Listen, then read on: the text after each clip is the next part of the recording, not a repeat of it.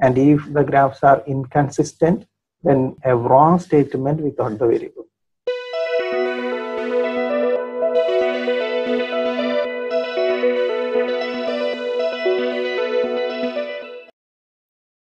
Algebraic method of solving pair of linear equations. Today we will start algebraic methods. There are different methods: cross multiplication method, substitution method, and elimination. Okay, so we will discuss each one in detail. So today we will cover the substitution method. This is a very simple method. So we will discuss how you can solve a pair of linear equation using substitution method in algebra. Okay, we start with this problem. Okay, I think you know this problem, the Aguilar's problem. So if you get the equations, the question will be same. If you get the equation, how we can solve using algebra, not with the graph. So we just copy these equations and then we'll do in whiteboard. Okay, I copy the equations. So here the equations are 3x plus 4y is equal to 20 and in x minus 2y is equal to 0. So the equations are 3x plus 4y is equal to 20 and second equation is x minus 2y is equal to 0. So two equations we copy to whiteboard to the answer sheet.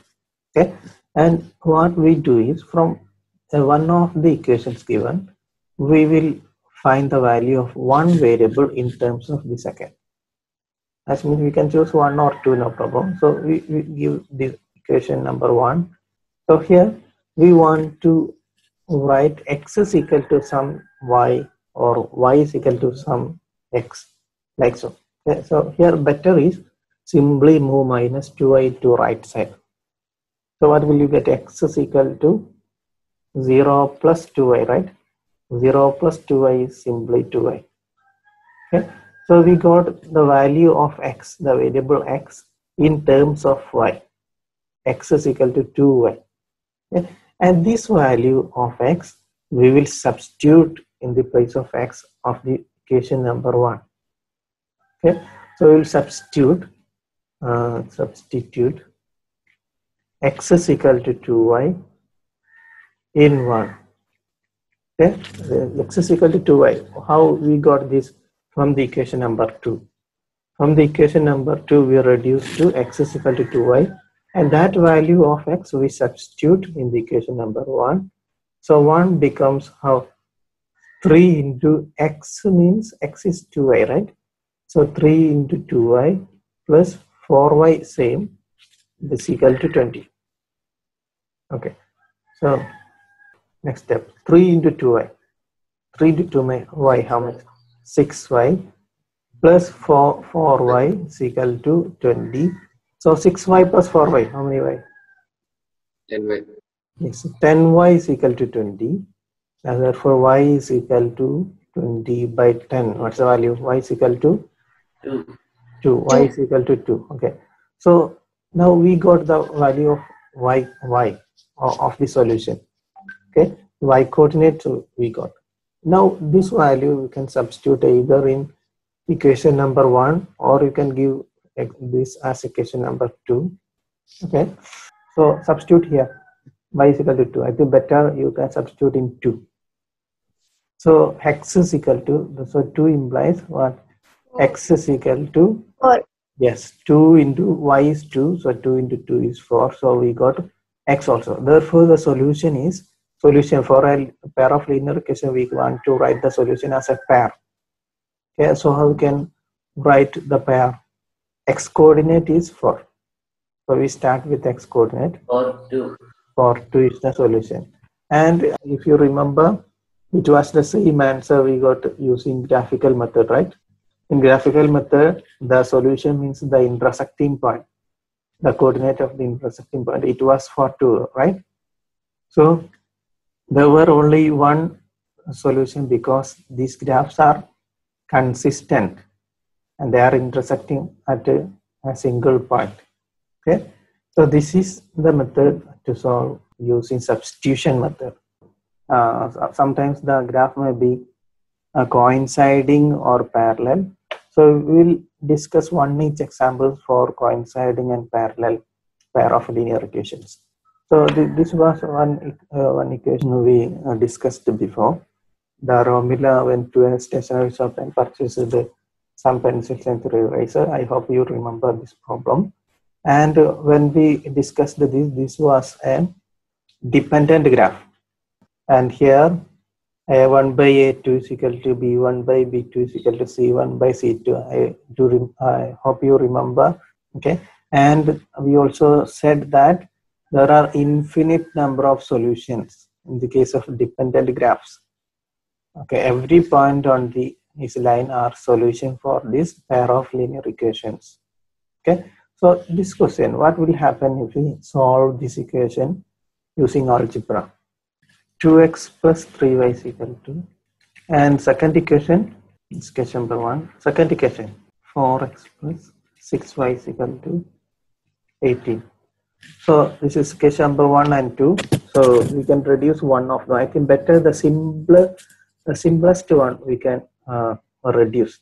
That's the best way. Okay. So I think this is little more simple. So I reduce from this. So this we can give number 1 or 2, no problem. I give simply 1, and from this we can reduce for x or y.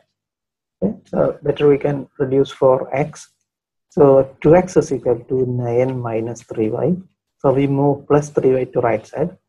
So next step, this into 2 you move to right side. So what will be the next step? X is equal to 9 minus 3y. 9 minus 3y by 2. By 2. So you should be very careful. Yeah. This is all divided by 2. Okay, all divided by 2. Okay. So this value we want to substitute in the equation number 1. So for this we can give equation number 2. Okay. So we substitute what? X is equal to 9 minus 3y by 2 in equation number 1. So 1 becomes what? 1 becomes what? 4x. 4x means 4 into x is 9 minus 3y by 2. So you can write here 9 minus 3y by 2. Okay.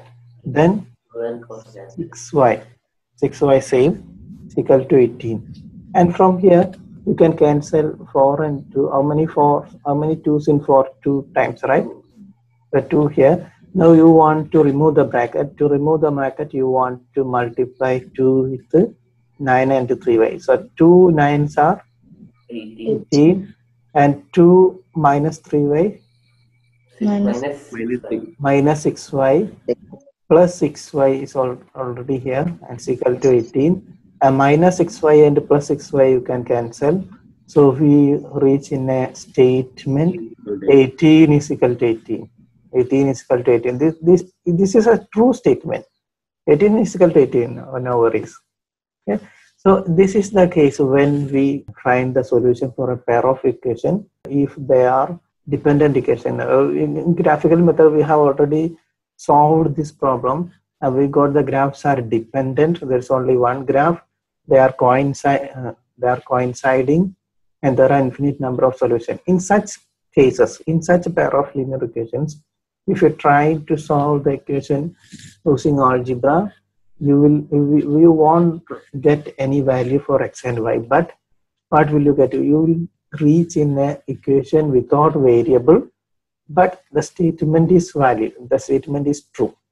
18 is equal to 18 is true, but there's no variable. We don't get to the value of variable. So when you reach in such a statement, you can fix that this pair of linear equations is dependent. They are coinciding. The graphs are coinciding, and there are infinite number of solutions. So in next step, you can write that the pair of linear equations are dependent, and there are infinite number of solutions. Okay, that's the conclusion. The graphs are the pair of linear equations are dependent, and there are infinite number of solutions. Okay, so we have small note here. You can see here some reference. Okay, the first method is okay. If the graphs are consistent, you will get a pair of solution. Okay, but if the graphs are not consistent, there are two cases.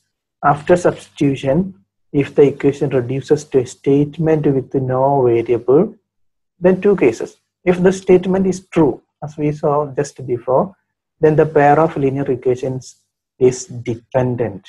Okay, and if the statement is wrong, okay, when you reduce the equation after substitution, and if you get a statement without variable, and if suppose the statement is wrong, not true, then you can fix that the pair of linear equation is inconsistent. They are parallel. Okay, the last line. Okay, then the pair of equations is inconsistent. You know, inconsistent means the lines are parallel. Okay, and there is no solution. If the lines are going parallel, then there is no solution for the pair of linear equations. Okay, so we'll see one example for the parallel lines. So also this question, the rails problem, we already discussed before. So there's no solution. The graphs are inconsistent. There is no intersecting part. Okay, so equations, we just simply copy these equations. So this is a standard form. Here the equations are written in standard form, but when we use algebra to solve linear pair of equation, we usually write in the form ax plus by is equal to c form. Both are same, right? So here we simply write the equation -4, we move to right side. Okay. So how will be the equation? X plus 2y is equal to 4 and then 2x plus 4y is equal to 12. These are the given equations. So we want to solve, and we know that these pair of equations is inconsistent. They are parallel. So we check how we can do this. So here, for one of the equations, we want to find the value of one variable in terms of the other. Okay, so we start with a simple one. So here, better you move 2y to right side. So x is equal to 4 minus 2y. That's enough, right? So we got the value of x in terms of y. Now substitute this in 1. Okay, so substituting x is equal to 4 minus 2y in 1. So what will 1 become? Okay, 2x means 2 into x is 4 minus 2y, then plus 4y is equal to 12, right? So you remove the bracket. So 2 times 4 8 minus 2 times minus 2y minus 4y, then already plus 4y is here, is equal to 12. So you can cancel minus 4y and plus 4y, and next step we got 8 is equal to 12. 8 is equal to 12. A statement without variable, but this statement is wrong, right? 8 can't be 12. 8 and 12 are not equal. So we reached in a statement without variable, but the statement is wrong.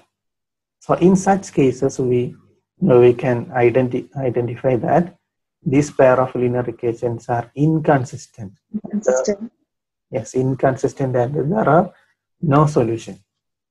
There is no solution. Okay, so we fix it. Okay, so this is the case when we solve a pair of linear equations. They are inconsistent. We'll reach in a statement without any variable, and the statement is wrong. Okay, so these are the notes. So if the pair of linear equation is consistent, then we will definitely get one solution. No problem, no worries. But if the pair of linear equations is dependent, okay, then you will reach in a true statement without variable. And if the graphs are inconsistent, then a wrong statement without the variable.